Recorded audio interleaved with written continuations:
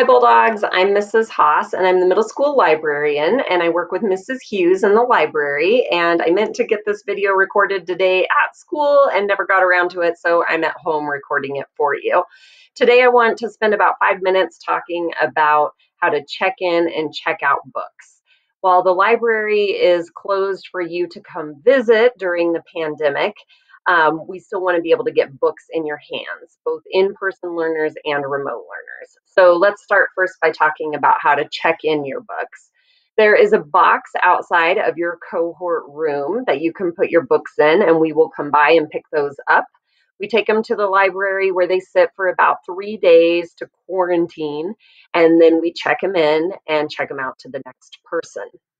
For our remote learners, you can return your books by delivering them to the middle school security window in the breezeway. They will take your books from you there. Okay, to check out books. This year, we're going to ask you to use our library catalog to put books on hold, and then we will deliver them to our in-person learners. And for our remote learners, we will leave them at that security desk in the breezeway. So let me share with you how to check out library books online, or how to put them on hold online. First, you need to know how to get to our library page. And so we're going to start at the University Schools website, and under Helpful Resources, click on Libraries. All right, once we're in here, there's the elementary high school catalog and there's the middle school catalog. I want you to click on the middle school catalog. And there are a number of ways to search for books. You can use the search bar. We have recently added books if you want to scroll through those. We have popular titles if you want to look through those. We have some topics if you want to click on those and see what's in there, and also some award-winning lists if you want to start there.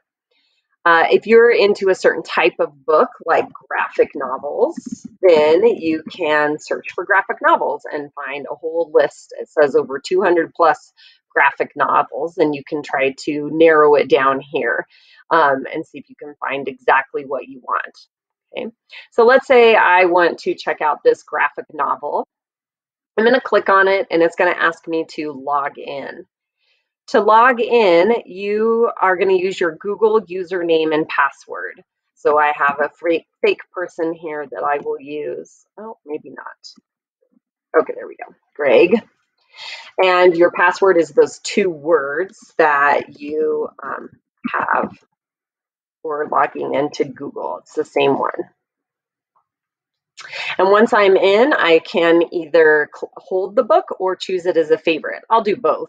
I'm going to put the book on hold, and I know it's going to come up and tell me, oh, you need to go pick it up from the library, but you can't come pick it up from the library. We will deliver it to you. Or here I can favorite it. And you might favorite it because it's a book you want to read, but not one you're ready for right now. So to see what you have on hold, what you have checked out, and what your favorites are, you go to this little hamburger back on the home page. Okay, and I can see what books that I have favorited, and I can unfavorite it if I want to, once I've read it or whatever. To see your holds, you can go there, and you can unhold a book if you change your mind and decide that you don't want it anymore. Okay. So all of that is pretty simple. I would say if you have any problems, you can't get logged in, make sure that you let your teacher know, or you let us know. You can email me at ahaas@universityschools.com, Amanda Haas, or you can email Stephanie Hughes, S.Hughes, @universityschools.com, and we will try to fix whatever account issue that you might be having. We also have a new thing called Sora, which is going to be for ebooks and audiobooks, and I'll do another video on that really soon so that you can see how you can check out audiobooks and ebooks as well.